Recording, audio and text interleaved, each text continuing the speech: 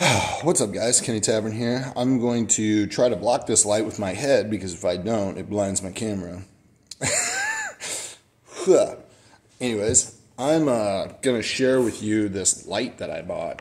I bought it a while ago. It's pretty sweet. I was trying to buy these UV lights and get them on my boat and stuff, and I have some DeWalt adapters that God, that's terrible.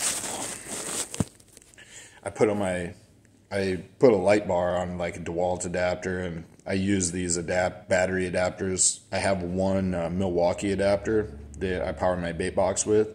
Should make a video on how to do that because that has been a game changer with my bait box. They take those big D batteries, but with the adapter, you just plug that. I can show you how to. I took the car charger, broke that down, and hooked it up to a Milwaukee adapter, and then you just plug that onto a battery, and it runs my bait box for days. It's awesome, and it doesn't lose any battery at all. It's awesome. Anyways, I was looking to make a UV light out of one of those things. I found this light.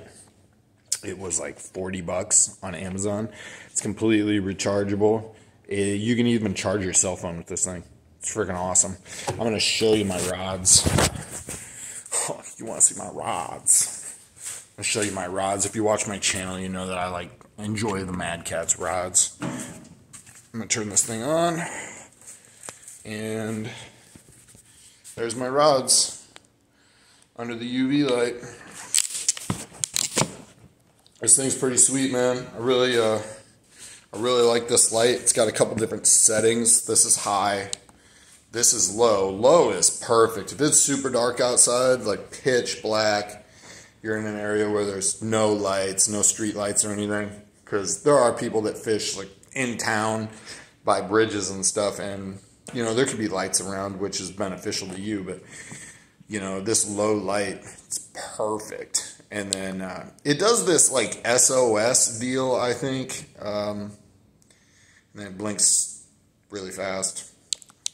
I'm pretty sure that's SOS, but I'm not 100% positive on that. Anyways, guys, there's my 3 Mad KATZ rods all lit up. I'll turn these to the side so you can see the line. You can really, on this green big game trilene in this Andes, I know you can't see it in the video, but in person, this stuff, it glows, man. And that's what I love about using a UV light at night when I've got the rods in the water in the boat and you hook into a fish and you're like, where's my line at? You can really see with this UV light. It's pretty awesome.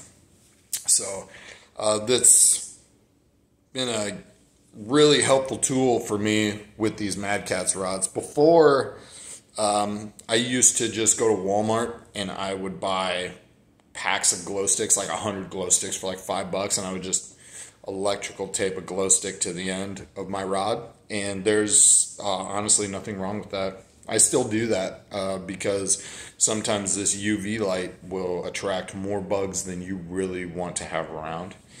So yeah, you always have to have a backup contingency plan to that. If I go night fishing, I take my glow sticks, I take my bells. I have several different types of bells, and then I take this UV light, headlamps, and I take some other stuff. But yeah, I love this thing, especially with the Mad KATZ rods. I have another Mad KATZ rod, the Smash rod. It's purple with green accents around the eyelets. Kind of like this. It's purple, and then it has green here, and the green glows really, really good. But the purple doesn't glow at all. Didn't think it would, but my favorite has got to be that blazing rod. I love that rod. When I was in the store looking at rods, I was like, man, I don't know about this blazing rod. Purple and orange, and it's ended up being my favorite rod that I own. They have lots of rods that I'd love to get my hands on, but at $120 or $110 a rod, I mean, it's hard to just go to the store and go crazy on rods. You know what I mean? And they're always going to be coming out with more colors that are bright and vibrant like these. And then this light will work with other rods too. I'm not saying Mad Cat's like the only rod this will work with. This will work with KATZ. It'll work with tangling with Catfish rods. Any rod that is bright in color. And don't get it twisted. A white rod will not light up under this UV light. Trust me, I've got white rods. They don't light up under UV lights.